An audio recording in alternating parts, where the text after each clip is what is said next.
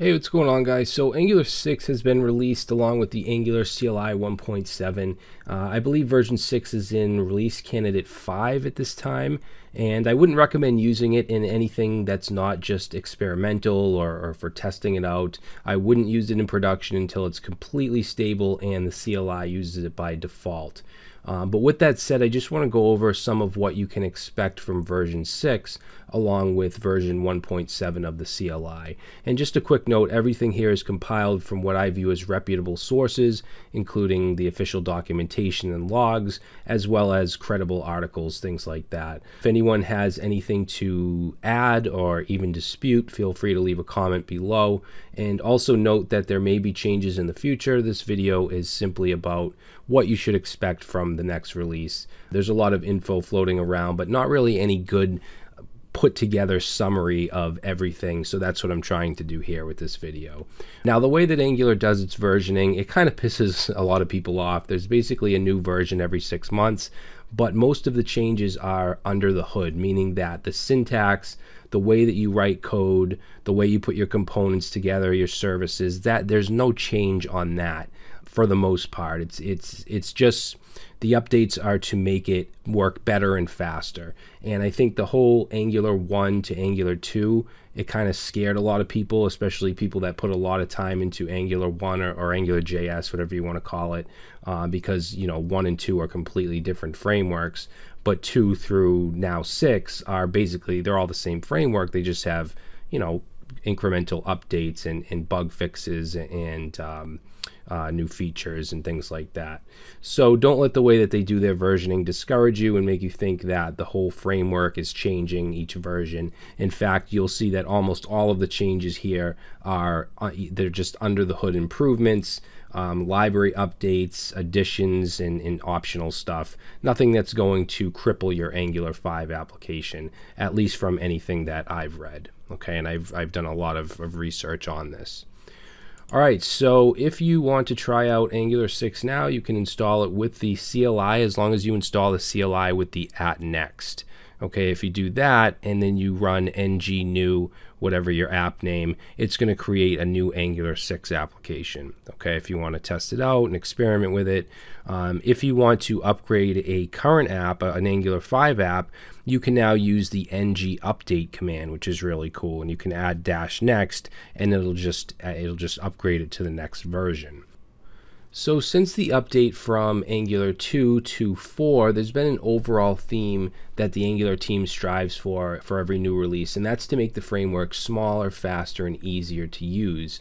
The main focus of most of the changes is to achieve one or all of these things. With Angular 5, there were a lot of changes under the hood, like a build optimizer that eliminated unnecessary code, things like that, and they're continuing to make these types of changes and upgrades to improve the framework's performance. People do have to understand that Angular is not React. Okay, React is a library. It's much smaller. It includes much less.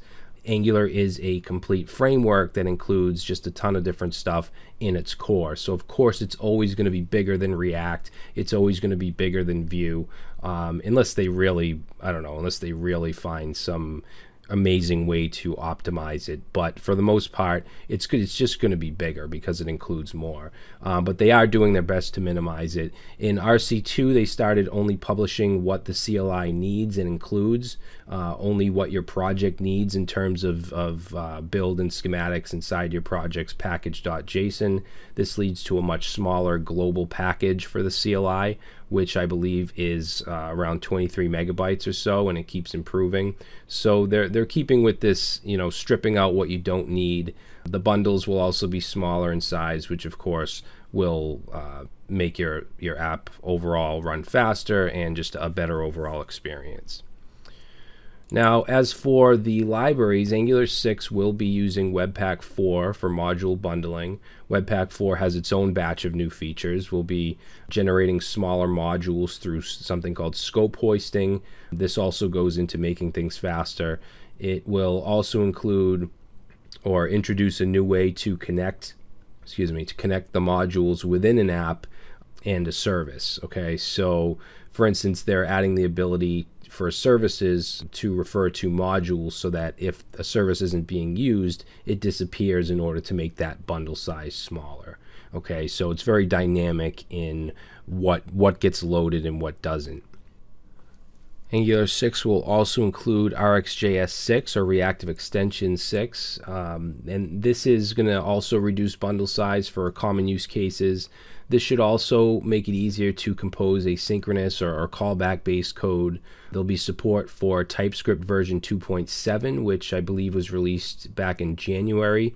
So it'll be much easier to code with conditional type declarations, default declarations, and strict class initialization. And if you want to look more into the individual features of these libraries, you can check out the docs for each one. All right, and then what's really cool is we're also going to get library support through the CLI. Okay, so we'll be able to use ng generate library and then the library name, which has been something that's been requested for quite a while now.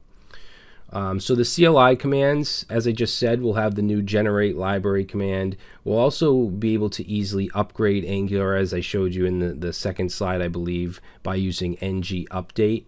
And this includes all the core packages in your dependencies and your dev dependencies, and things like RxJS, Zone.js, TypeScript, etc. You'll also get the ng add command to easily add application features. So if you wanted to, for instance, start out with material design rather than a blank application, you could use ng add for that. It also supports turning apps into progressive web apps to support offline web pages. It also includes native script if you wanted to add that to an existing project. The ability to create progressive web apps is something that is really high on the list of features with the Angular team as well. All right, so we also have the addition of Bazel and the Closure compiler. Okay, basically Bazel is a build system that Google uses for a ton of their own software, including their hundreds of Angular apps. It automates the building and testing of software, and it's similar to Maven, if you've ever heard of that. I believe Bazel is licensed under the Apache license, but Google uses it to build the majority of their software. If you want to learn more about Bazel, you can go to bazel.build. I've never personally used it, but it looks very interesting. Before, if developers wanted to build and package their own libraries by hand, they had to do it by hand, and if they wanted to share components and services with other teams, they would have to do that by hand. But Bazel allows this to be integrated within the Angular ecosystem, and it's pretty advanced stuff. I would imagine it would be for more large-scale enterprise front ends, but it shows you how much is invested into this framework and what's possible. Version 6 will also utilize the Closure compiler, which is a bundling optimizer used to create JavaScript artifacts for nearly all Google web apps. Okay, so this is stuff that Google actually uses in their company. So they're integrating a lot of that stuff, a lot of their internal workflow and their tool chain into this framework, and that shows you how much they have invested into it. Closure supposedly does a better job in doing things like eliminating dead code than Webpack actually does. All right, and here's a link here. If I remember, I'll include it in the description.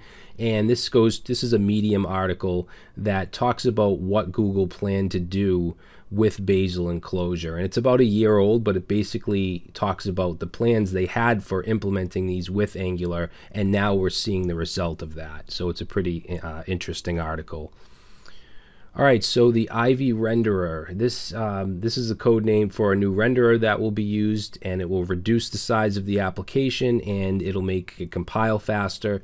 It will also increase flexibility, and the Angular team has also promised that the switch will be a smooth one with no breaking changes, so we'll have to see about that. But again, this addition ties into their whole smaller, faster, easier theme, and you're going to see that throughout the next batch of versions of Angular.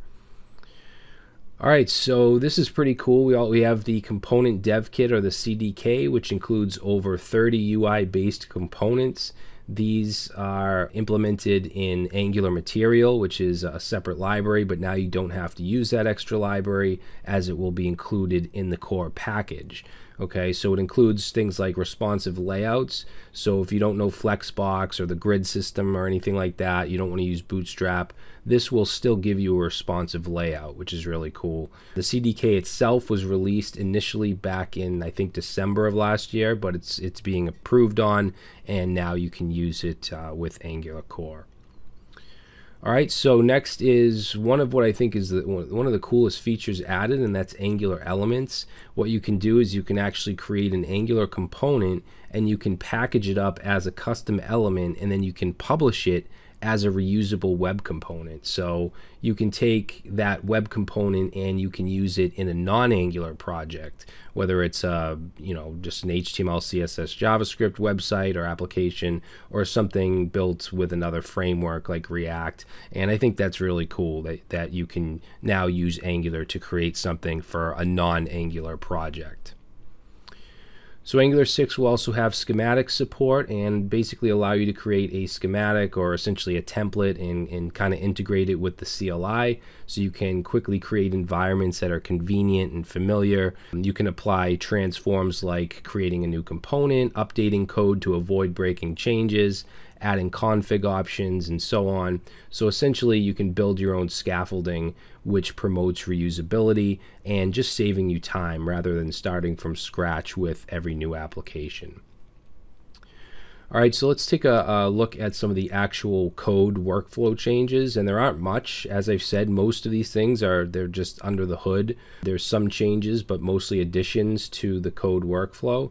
There's been some additions to the router, for instance. So before, if you went to a URL that didn't match any requests, it would just take you to the index page or home page, whatever you want to call it. But now we can specify optional navigation URLs inside a list in the ng-sw config file. Okay, and we can set URL patterns like an asterisk or an exclamation to go to any of these URLs. So maybe a 404 page or whatever it may be. Also, currently in navigation start, there's no way to know if the navigation was triggered imperatively or through the location change. And with the new navigation source, the source can be specified, and with the restored state, we can get the navigation ID, which leads to its current navigation. So in turn, we can handle multiple use cases in routing. So we can make our routing more efficient, basically, is what it comes down to. We also have the ng model change event, which is emitted after a value and its validity are updated on its control. Now, previously it was emitted before it was updated, as the updated value of the control is available. This makes the handler a bit more powerful. There's also been some improvements with form pattern validators. So before version 6, pattern validators shouldn't contain line boundaries like and or. These would make the validators fail, but now validators are checked before adding line boundaries, so validators will work as expected with or without line boundaries. So we have a bit more of a cleaner syntax when it comes to validation. We also have added validators for the array method of the form builder. Before version 6, there was no way to pass multiple validators to the form builder.array method, and we can do that now with version 6. Okay, we also have an option a new option for a generic type of element ref, which will allow us to get a hold of the native element and permit direct access to the DOM. All right, so not much here, at least in my opinion, but just a couple changes or a couple new things that you can do in your code workflow. All right, guys, so that's it. Keep in mind, I haven't personally used any of this yet. Like I said, this is compiled from different reputable sources. I just wanted to kind of create a video that's, wraps everything up into an easy to digest summary video. And I will be doing some more tutorials on Angular using version 6 in the future, and possibly a mean stack course or series. But that's it, guys. I also just want to mention that this will be my last video from this office. I'm moving and I have to get everything moved over and set up in the new place, so it might be a couple more days in between videos just for now until everything's set up. But once I'm all set up, we'll be hitting the tutorials hard again. So that's it. Thanks, guys, and I will see you next time.